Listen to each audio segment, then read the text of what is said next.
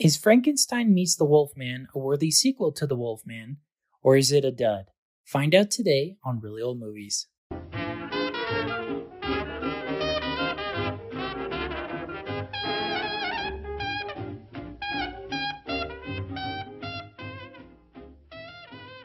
Welcome to Really Old Movies. I'm your host, Harrison Scullin, and today I'll be talking about Frankenstein Meets The Wolf-Man, starring Lon Chaney Jr. and Bela Lugosi. Some essential movie details.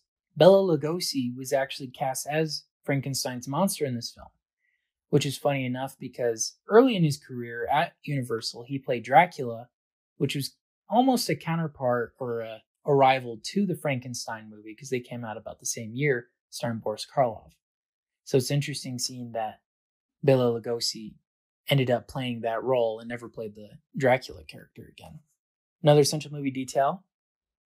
Lon Chaney Jr., he's the son of Lon Chaney Sr., who is famous for Phantom of the Opera, London After Midnight, He Who Laughs, and several other silent films, and he's known as the Man of a Thousand Faces because he was very intense and very good at his makeup work.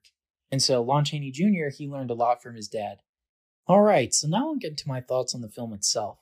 The plot, I actually gave it a 3 out of 5. I like this one more than the first Wolfman movie. I don't know, for some reason in this film, I liked him a little bit more when he wasn't as arrogant and cocky. I mean, there's nothing wrong with characters that are like that, but for some reason, I just didn't believe that Lon Chaney Jr. was that kind of character. He just didn't seem like that to me.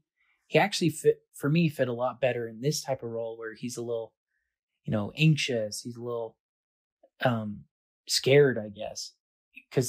He's desperate. He wants to die. He can't die as the Wolfman because we thought he died at the end of the last one, but he actually didn't. And so I like that. The only element I didn't like, which with a lot of them, is the abrupt ending. It ends with like water hitting the castle and we don't know what happens. Does the Wolfman die? Does the monster die? Frankenstein's monster die? We don't know. Maybe it's supposed to be a cliffhanger. I haven't seen all of them yet, but I don't know. I just didn't like that. It was so quick and abrupt. But other than that, I liked the plot. It was great. All right. In regards to the acting, again, 3 out of 5. Love Lon Chaney Jr. He was great. I thought, like I said earlier, a lot better in this film. And then, honestly, Bela Lugosi as Frankenstein's monster was so subtle that I honestly didn't even know it was him until I looked at the credits. So it was interesting seeing his kind of different way of approaching the monster versus how Boris Karloff would do it. All right, in regards to the directing, gave it a 2 out of 5. Again, I don't understand these abrupt endings. There are a lot of movies from this era that didn't have such quick endings, like a Gaslight, which didn't come out long after this movie. It doesn't have abrupt endings. Is it a Universal thing? Is it a monster thing? I don't know, but I can't stand it. So I don't know if I should blame the director or the studio, but I have to blame somebody. So I'm going to give it a 2.5 out of 5 for that. All right, cinematography and special effects, 4 out of 5. Incredible. Love the costumes of all of them, of both the Wolfman and Frankenstein. Once again, the time lapse of when Lon Chaney's transforming into the Wolfman is incredible. I loved it. Really liked the camera work and all of that. It was really good. And yeah, the Bela Lugosi Frankenstein monster, he doesn't look like Boris Karloff at all, but it looks like the Frankenstein monster, if that makes sense. Like the costume itself is exactly the same. Bolts in the neck, flat top head, all of that. So it's him, but it's a little different from the Boris Karloff one. All right, in regards to the music, 3 out of 5. Nothing special, really. Honestly, it's kind of hard to differentiate the music between each of them. It's a little challenging, especially the ones made in the 40s. They almost seem identical. So I don't want to give it bad points because it's not like it's terrible music. It's just it's almost so subtle you don't notice it. It kind of reminds me of modern movies. There's a lot of movies where you hear their score, you don't remember them, like the Marvel movies, for example.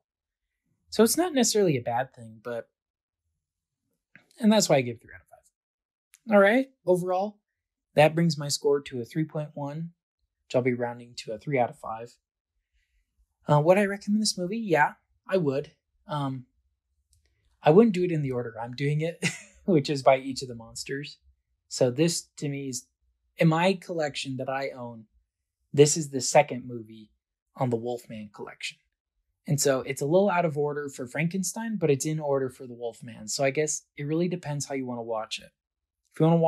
If you want to watch it chronologically for the character, watch this after the Wolfman. But if you want to watch this theatrically, then you'll have to follow the order of when they were released. So I guess it's all dependent on how you would want to see it. But it's not a bad movie. It's just middle of the road. It's okay. All right. Well, those are my thoughts on the Frankenstein Meets the Wolfman. Thank you so much for listening to today's episode.